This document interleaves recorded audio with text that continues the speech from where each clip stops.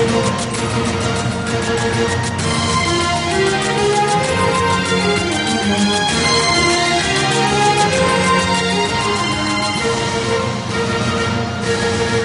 Cabinet పలు కీలక నిర్ణయాలు తీసుకుంది. సామాజిక పింఛన్లను 2250 రూపాయలకు, ఆశా వర్కర్ల జీతాలను 3000 నుంచి 10000కు పెంచుతూ సీఎం జగన్ తీసుకున్న నిర్ణయానికి కేబినెట్ ఆమోదముద్ర వేసింది. ప్రభుత్వ ఉద్యోగులకు ఐఆర్ చెల్లింపునకు గ్రీన్ సిగ్నల్ ఇచ్చింది. ఆర్టీసీని ప్రభుత్వంలో విలీనం చేసేందుకు మంత్రివర్గం సుముఖత వ్యక్తం చేసింది. వీలైనంత త్వరగా ప్రక్రియ ప్రారంభించాలని నిర్ణయం తీసుకుంది. వైఎస్ఆర్ రైతు భరోసా అమలుకు చర్చ కొనసాగుతోంది. దీనికి సంబంధించి 15 నుంచి అమలుకు అన్ని సిద్ధం చేయాలని సీఎం సూచించినట్టుగా తెలుస్తోంది.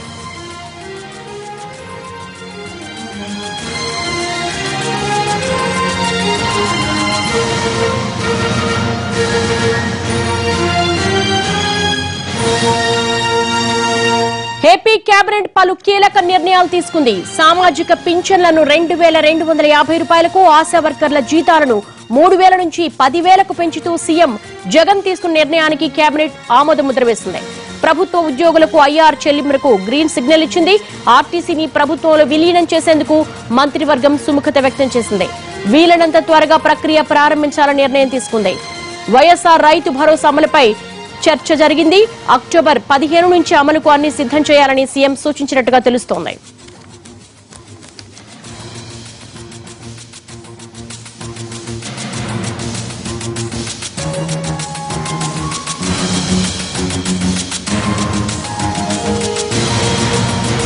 దాదాపు 5.5 గంటల పాటు ఏపీ కేబినెట్ సమావేశం జరిగింది. దీనికి సంబంధించి పలు కీలక నిర్ణయాలు తీసుకున్నారు. ప్రస్తుతం పిఎంఆర్ చంద్రశేఖర్ లైవ్ లో సిద్ధంగా ఉన్నారు మరిన్ని వివరాలు అందించడానికి. పిఎంఆర్, దాదాపు 5.5 గంటల పాటు మార్థాన్ భేటీ జరిగింది. ఎలాంటి కీలక నిర్ణయాలు తీసుకున్నారు? దాదాపు 5.5 గంటల పాటు జరిగిన భేటీలో కీలకమైన అంశాలు, ఎజెండాకి సంబంధించిన అంశాలు ఏదైతే ఉన్నాయో వాటన్నింటినీ దాదాపు గ్రీన్ సిగ్నల్ ఇచ్చిన పరిస్థితి కనిపిస్తుంది. సో మొత్తం మీద చూసుకుంటా ఉంటే, ఒకటి సంక్షేమానికి పెద్దపీట వేస్తూ ఈ కేబినెట్ లో అనేక కీలకమైన నిర్ణయాలు తీసుకున్న పరిస్థితి కనిపిస్తుంది. ఒకటి ఆశా వర్కర్లకు జీతం, ఆశా వర్కర్లకి 3000 నుంచి 10000 రూపాయల జీతాన్ని పెంచిన పరిస్థితి కనిపిస్తుంది. సో ఈ నేపథ్యంలో ఇది ఆశా వర్కర్లకు ఏదైతే హామీ ఇచ్చారో ఆ హామీ మేరకు, పాదయాత్రలు ఇచ్చిన హామీ మేరకు చేశామని చెప్పారు. అట్ ద సేమ్ టైం మరొక ముఖ్యమైన విషయం, పెన్షన్లకు సంబంధించి, వృద్ధాప్య పెన్షన్లకు సంబంధించి 2000 ఉన్న వృద్ధాప్య పెన్షన్ 2250 చేస్తూ ఒక నిర్ణయం తీసుకున్నారు. సో దానికి అనుగుణంగా కూడా ఇవాళ కేబినెట్ గ్రీన్ సిగ్నల్ ఇచ్చింది. ఇక ఆర్టీసీకి సంబంధించిన వ్యవహారానికి వచ్చేసరికి విలీన ప్రక్రియ వ్యవహారానికి అయితే కేబినెట్ సూత్రప్రాయంగా అంగీకరించింది. ఒక నిపుణులతో, అలాగే ఆర్టీసీకి సంబంధించిన అఫీషియల్స్, ప్రభుత్వానికి సంబంధించిన అధికారులతో ఒక కమిటీ లాంటిది వేసి ఆ కమిటీని 3 నెలల్లోగా నివేదిక ఇవ్వాలని కేబినెట్ ఆ కమిటీ అధికారులకు ఆదేశించిన నేపథ్యంలో విలీన ప్రక్రియ అంటే 3 నెలల్లోగా విలీన ప్రక్రియను పూర్తి చేసి దానికి అనుగుణంగా విలీన ప్రక్రియను పూర్తి చేయాలి. ఆ తర్వాత ఆర్టీసీకి సంబంధించిన ఆస్తులు ఎవరు ఏదైతే ఉంటాయో దానికి సంబంధించిన వ్యవహారాన్ని పూర్తి చేయాలి అన్న విషయాన్ని కూడా చాలా స్పష్టంగా చెప్పిన పరిస్థితి కనిపిస్తోంది. దానికి సో ఈ నేపథ్యంలో కీలకమైన అంశాలు ఏదైతే, ఇక వివిధ రంగాలకు సంబంధించిన ఉద్యోగ వర్గాలకు సంబంధించి 27% ఐఆర్ పెంచుతూ కొంత ఒక కీలకమైన నిర్ణయం తీసుకోవడం, అలాగే సిపిఎస్ విధానాన్ని రద్దు చేస్తూ కూడా కీలకమైన నిర్ణయం తీసుకున్న పరిస్థితి కనిపిస్తుంది. సో దీనికి సంబంధించి కొన్ని ఇబ్బందులు ఉంటాయి. సో దీన్ని అధ్యయనం చేసి ఒక కమిటీ వేసిన తర్వాత దీని మీద నిర్ణయం తీసుకోవాలన్న చర్చ కేబినెట్ లో జరిగినప్పటికీ ఇచ్చిన హామీ మేరకు సిపిఎస్ రద్దుకు సంబంధించి వెంటనే నిర్ణయం తీసుకుంటాం, ప్రభుత్వం ఏర్పాటైన వెంటనే ఈ నిర్ణయం తీసుకుంటామనే హామీ జగన్మోహన్ రెడ్డి పాదయాత్రలో ఏదైతే ఇచ్చారో దానికి అనుగుణంగానే ఈ కేబినెట్ లో, తొలి కేబినెట్ లోనే నిర్ణయం తీసుకున్న పరిస్థితి కనిపిస్తుంది. ఇక మిగతా విషయాలకు వచ్చేసరికి ప్రధానంగా చూస్తా ఉంటే కమ్యూనిటీ హెల్త్ సెంటర్లకు ఆశా వర్కర్లు ఏ విధంగా అయితే గ్రామాల్లో పనిచేస్తారో, అలాగే గిరిజన ప్రాంతాల్లో, గిరిజన ప్రాంతాల్లో, కొండ ప్రాంతాల్లో పనిచేసే కమ్యూనిటీ హెల్త్ సెంటర్ల పేరుతో గిరిజన సంక్షేమ శాఖలో వీళ్ళు పనిచేస్తూ ఉంటారు. దాదాపు 7265 మంది ఈ కమ్యూనిటీ హెల్త్ సెంటర్లుగా గిరిజన సంక్షేమ శాఖలో పనిచేస్తున్నారు. చాలా కాలం నుంచి వీళ్ళు కేవలం నామమాత్రపు జీతం 400 రూపాయల మేర నామమాత్రపు జీతంతోనే పనిచేస్తున్నారు. సో అటువంటి వాళ్ళకి దాదాపు 10 times పెంచుతూ 4000 రూపాయలుగా వీళ్ళ జీతాన్ని ఫిక్స్ చేస్తూ, వేతనాన్ని ఫిక్స్ చేస్తూ కూడా ఇవాళ కీలక నిర్ణయం తీసుకున్నారు. ఈ మేరకు హెల్త్ వర్కర్స్ ఎవరైతే ఉంటారో 7,265 మంది హెల్త్ వర్కర్స్ వీళ్ళందరూ కూడా లబ్ధి పొందే పరిస్థితి కనిపిస్తుంది. సో ఈ కీలకమైన నిర్ణయాలు ఆర్థిక పరంగా చూసుకుంటా ఉంటే ప్రభుత్వం మీద బడ్జెట్ కలిగించే విషయాలు అటు ఐఆర్ విషయంలో కావచ్చు, ఐఆర్ విషయంలో కావచ్చు, సిపిఎస్ విషయంలో కావచ్చు, మరొక వైపు చూసుకుంటా ఉంటే ఆశా వర్కర్ల జీతాలు, అలాగే ఆర్టీసీ విలీనానికి సంబంధించిన ప్రతిపాదన ఇవన్నీ కూడా ప్రభుత్వం మీద బడ్జెట్ పెంచే వ్యవహారాలే. సో ఈ నేపథ్యంలో ఇవన్నీ కీలకమైన నిర్ణయాలకు, అలాగే సంచలనాత్మకమైన నిర్ణయాలకు తొలి కేబినెట్ వేదిక ఏందని చెప్పి మనం చెప్పొచ్చు. దీనికి సంబంధించి అంటే అట్ ద సేమ్ టైం ఈ సంక్షేమ పథకాలకు, ఈ స్కీములకు సంబంధించిన మొత్తం ఏదైతే ఉందో దీనికి సంబంధించిన ఆమోదముద్ర కేబినెట్ ఆమోదముద్ర వేయడంతో పాటుగా ఇతర అంశాలకు సంబంధించి ప్రధానంగా చూసుకుంటా ఉంటే నవరత్నాల ఇంప్లిమెంటేషన్ పార్ట్ కావచ్చు, తెలుగుదేశం పార్టీ ఏదైతే అవలంబించిందో దానికి భిన్నంగా సంక్షేమానికి పెద్దపీట వేస్తూ ఒకవైపు అభివృద్ధి, మరొకవైపు సంక్షేమం రెండింటినీ రెండు కళ్ళుగా చూసుకుంటే ఏ విధంగా ముందుకు వెళ్ళాలి అనే విషయాలతో పాటుగా వివిధ అంశాలకు సంబంధించి ప్రభుత్వ ప్రాధాన్యతలు ఏ విధంగా ఉంటాయనే అంశానికి సంబంధించి కూడా ఈ కేబినెట్ భేటీలో కీలకంగా చర్చకు వచ్చినట్టుగా తెలుస్తుంది. అట్ ద సేమ్ టైం ఎక్కడ అవినీతి అనేది జరగకుండా పారదర్శకత కలిగిన పాలనతో పూర్తిగా ఉంటాం. అలాగే పోలవరం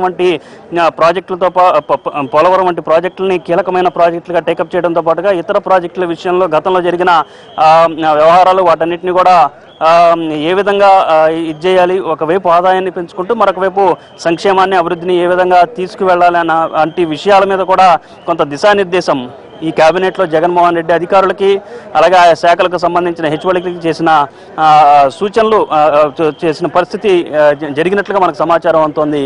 దేవి అంటే చంద్రశేఖర్ మొట్టమొదటిసారిగా ముఖ్యమంత్రిగా మొట్టమొదటి కేబినెట్ సమావేశం, అలాగే మిగిలిన మంత్రులు కూడా మొట్టమొదటి కేబినెట్ భేటీ. కేవలము సంక్షేమ పథకాలు అలాగే 8 అంశాలతో కూడిన ఎజెండాకు ఆమోదం కాకుండా ఇతర రాజకీయ అంశాలు ఏమైనా ప్రస్తావనకు వచ్చాయా? మంత్రులకు ఏమైనా దిశానిర్దేశం చేశారు ఈ 5.5 గంటల వ్యవధిలో?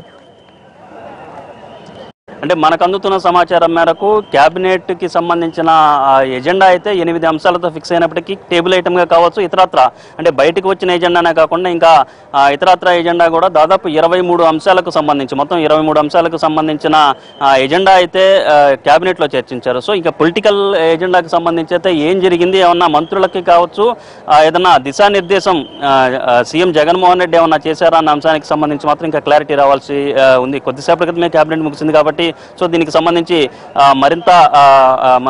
మరికొంత సమయం వచ్చిన తర్వాత దీనికి సంబంధించి క్లారిటీ వస్తుంది. కానీ మనకు అందుతున్న సమాచారం మేరకైతే ఖచ్చితంగా వైసీపీ ప్రభుత్వం, వైఎస్ఆర్సీపీ ప్రభుత్వం ఏ విధంగా ఉండబోతుంది అన్న విషయాన్ని, అలాగే మంత్రులు ఏ విధంగా ఈ ప్రభుత్వ పథకాలను, నవరత్నాల ఇంప్లిమెంటేషన్ ఏ విధంగా ప్రజల్లోకి తీసుకువెళ్లాలన్న అంశానికి సంబంధించి ఖచ్చితంగా ఈ సమావేశంలో, ఈ కేబినెట్ భేటీలో ప్రధానంగా అధికారులతోనూ మరొకవైపు అధికారులకు దిశానిర్దేశం చేస్తూ మంత్రులకు కూడా కొన్ని సూచనలు చేసినట్టుగా తెలుస్తుంది. అయితే ప్రత్యేకంగా గత ప్రభుత్వానికి సంబంధించిన వ్యవహారాల మీద ఏమైనా కామెంట్లు చేశారా లేదా, లేకపోతే ఏమన్నా కీలకమైన నిర్ణయాలు ఏమన్నా తీసుకున్నారా లేదా అన్న అంశానికి సంబంధించి ఇంకొంత క్లారిటీ మరి కాసేపట్లో క్లారిటీ వచ్చే అవకాశాలు కనిపిస్తున్నాయి.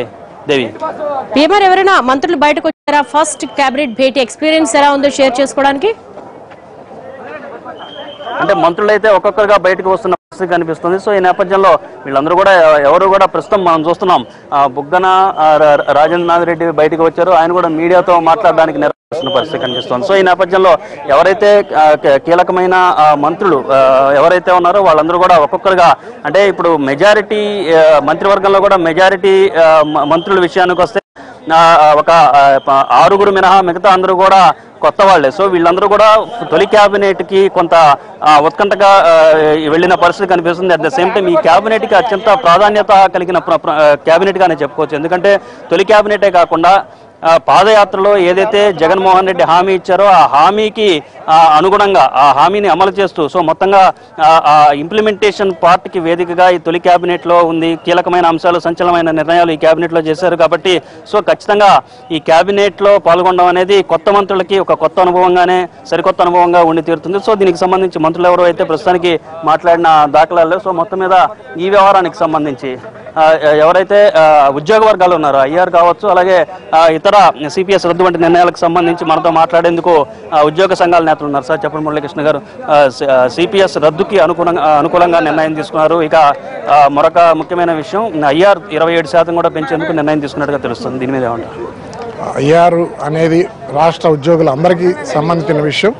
దాంట్లో ఈరోజు మనకి 27 ఇవ్వడం అనేది చాలా చారిత్రాత్మక నిర్ణయంగా భావిస్తున్నాం.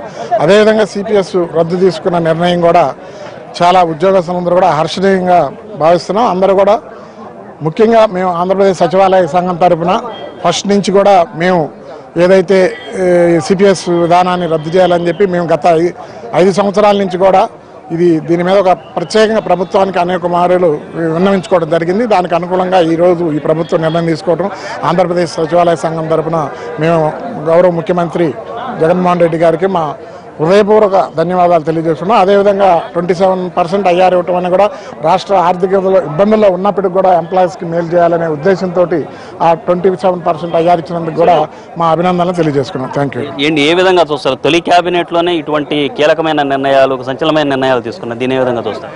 వాస్తవంగా ఎందుకంటే మొన్న ఏదైతే మొన్న ఛార్జ్ తీసుకున్నారో ఆ ఛార్జ్ తీసుకున్న దాని మీదే మనం ఎంప్లాయీస్తో మాట్లాడుతున్నప్పుడు దానికి మనం చాలా కృతజ్ఞతలుగా చాలా మంచిగా ఎంప్లాయీస్లో ఎలాంటి ఉద్దేశాలు ఏమీ లేకుండా అందరూ కలిసి పనిచేయాలి ప్రభుత్వంతో అని చెప్పారు. అదేవిధంగా మేము కూడా పూర్తి సహాయ సహకారాలు అందిస్తాం ప్రభుత్వ పథకాలు అమలు కావడానికి కూడా చెప్పడం జరిగింది. Thank you. సో మొత్తం మీద వీటితో పాటుగా హోంగార్డులకు సంబంధించిన వేతనాలు కూడా పెంచినట్లుగా తెలుస్తుంది. సో దీనికి సంబంధించి ఎంత మేరకు పెంచారు అనేది ఒకటి తేలాల్సి ఉంది. ఇక మరొక ముఖ్యమైన అంశం, ఎవరైతే మున్సిపల్ వర్కర్లకు సంబంధించిన వేతనాలు పెంపుదల మీద కూడా ఇవాళ ఎజెండాలో కీలకమైన అంశంగా ఉంది. టాప్ 8లో ఏదైతే పెట్టుకున్నారో మున్సిపల్ వర్కర్లకు సంబంధించిన వేతనాలు ఉన్నాయి. సో వాటిని కూడా పెంచుతూ నిర్ణయం తీసుకున్న పరిస్థితి కనిపిస్తుంది. సో వీళ్ళు అటు హోంగార్డులకు కావచ్చు, ఇటు మున్సిపల్ వర్కర్లకు సంబంధించిన వేతనాల విషయంలో ఎంత మేరకు పెంచారో అనేది ఇంకా మరి కాసేపట్లో స్పష్టత వచ్చే అవకాశం ఉంది. దేవి, ఏదేమైనా కానీ మొత్తంగా చూసుకుంటే తొలిసారిగా జగన్మోహన్ రెడ్డి ఏర్పాటు చేసుకుని ఈ కేబినెట్ తొలిసారిగా భేటీ అయింది. సో ఈ భేటీలో ఖచ్చితంగా కీలకమైన నిర్ణయాలు తీసుకోవడమే కాకుండా గతంలో పాదయాత్రలో ఉండగా ఇటువంటి హామీలు ఇచ్చారో, ఎన్నికల్లో మేనిఫెస్టోలో ఏ అంశాలను అయితే ప్రస్తావించారో వాటన్నిటిని ఒక్కొక్కటిగా అమలు చేసే దిశగానే ఈ కేబినెట్ జరిగిందని చెప్పుకోవచ్చు. అట్ ద సేమ్ టైం నవరత్నాలకు సంబంధించిన ఒక 2 అంశాలు, ప్రధానంగా వృద్ధాప్య పెన్షన్లు అలాగే